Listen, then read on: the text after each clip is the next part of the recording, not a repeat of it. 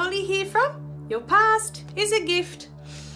Okay, so in the last 2 weeks, I've had an amazing breakthrough.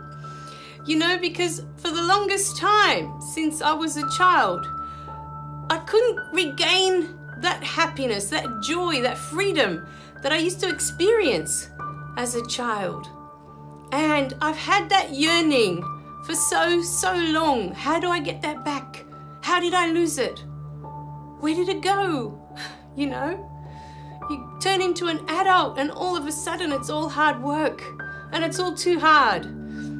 You know, everything seems like, you know, there's no joy in it. There's no peace like we used to have as children. That was the end of the day and that was it. It was done. We were on to the next day. We didn't carry things on for weeks and weeks and months and months. This dread of something that might happen. And it's just been a blessing. You know, I just stumbling upon this book, and I haven't, honestly, I think I'm on page 100 at the moment of this book. I haven't even, because I read the pages over and over. I'll read the paragraphs over and over of this book called The Power of Now, and every time I read it, it's like a new magic opens up for me. And it reminds me of every time I've sat down to learn a piece of music. You know, I'm one of those people now that I can sit there and I can sit with 10 notes and play them over and over, and each time I indulge in the beautiful sound that they create. I don't get bored of it.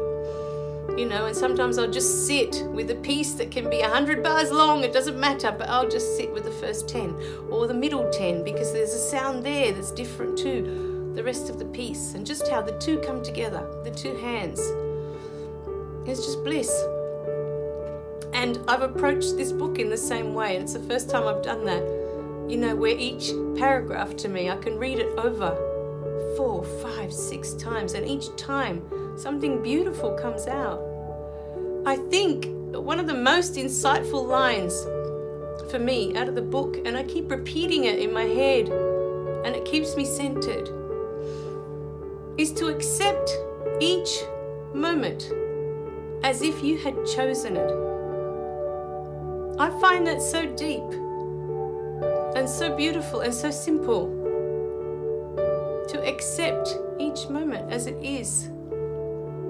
You know, up until now, I didn't realize, you know, I hear the word resistance and I hear all these words.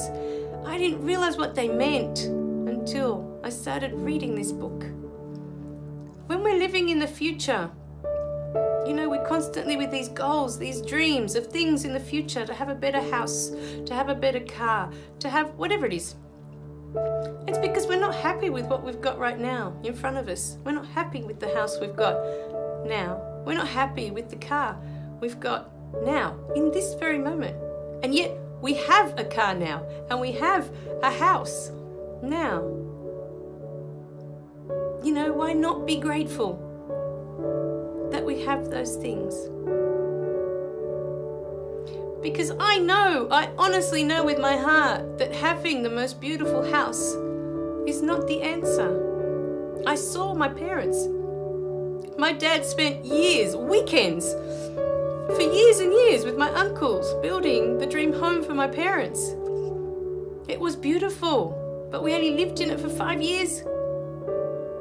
And at the end of that, Mum and Dad were sick. Dad had had his first massive heart attack. He was so stressed all the time. Everything fell on him. He was the only one working at the time. And they were trying to send me to private school because they thought that was better, and it was really expensive. It was one of the most expensive private schools in Sydney at the time. But they thought I needed that. They thought that they were giving me the best. You know? And Mum, by that stage, had chronic back pain. There were days she could hardly walk from the pain. They were both struggling with their health because they found it so stressful to keep up here. You know, to keep up with this lifestyle in Australia. But by that stage, as I say, we had our dream home. It was huge. It was more massive than anything else we'd seen at the time. I mean, now in comparison, it's just normal. You know, because people make these huge mansions now to live in, you know, with the 10 bedrooms and the 3 bathrooms, 5 bathrooms, whatever it is, you know. People live in this now, but in that day, when my parents made it, it was not a common place, you know. It was extraordinary what they had created. But yet at the end of it, when they should have had peace and they should have had joy and that should have been it, they were both sick and miserable because of the lack of money, because they were always behind with money, because of that mentality, you know, that there was never enough. And so they sold everything and went overseas. So the answer is not there. The answer is not in when you have a better house. It's not in when you have a better car. The answers are not there. And the problem with always being out there is what I realized through this book, because I keep doing that. It's a pattern that we've all gotten into. I don't know how. It's like an epidemic. Everyone's in that mindset of always in the future, of looking at the future is better. What's in the future is always better than what you have right here, right now. And so because we're living there, we're not here. We're not here. We're not present to what is unfolding, what is happening right in front of you. You're not fully present to what's going on here because your mind is way, way over there, already plotting the future. All these things that you're going to have that are going to make you so incredibly happy that you won't need anything else. But you're missing it all. You're missing it all because that will come. You will have all that, and then what? And then what?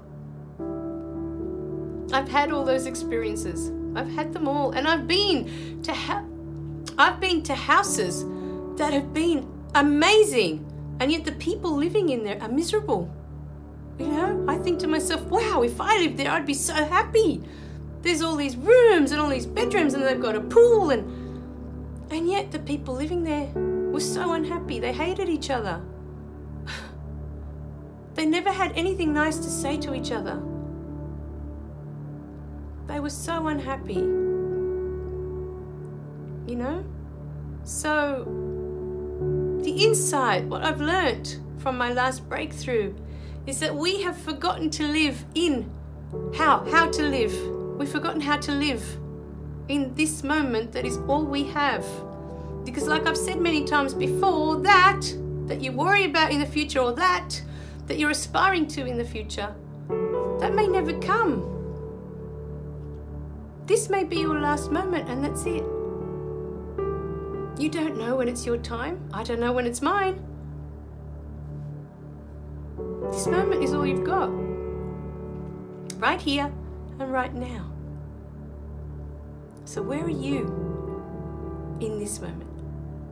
Are you right here, right now? Or is your mind already wandering forwards and backwards and everywhere else but here, where you are right now? Because this is all you have. This is your gift, this present moment. To be present in this present moment is to be awake.